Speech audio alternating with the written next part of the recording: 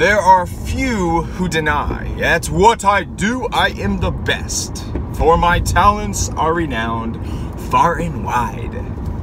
When it comes to surprises, in the moonlit night, I excel without ever even trying. With the slightest little effort of my ghost-like charms, I have seen grown men give out a shriek.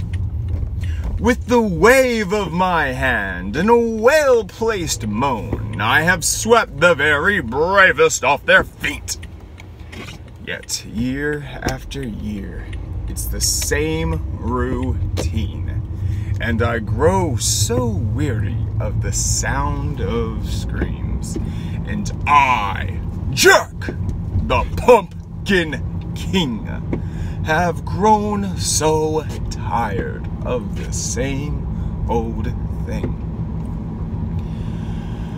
Oh, somewhere deep inside of these bones, an emptiness began to grow. There's something out there far from my home, a longing that I've never known. I'm the master of fright and a demon of light, and I'll scare you right out of your pants.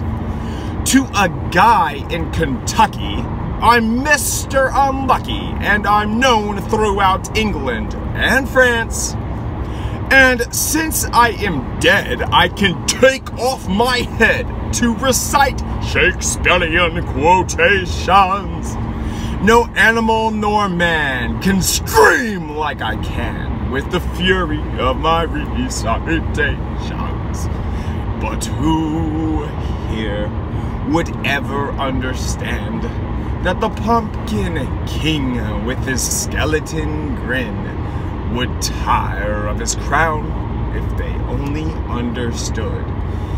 He'd give it all up if he only could. Oh, there's an empty place in my bones that calls out for something unknown.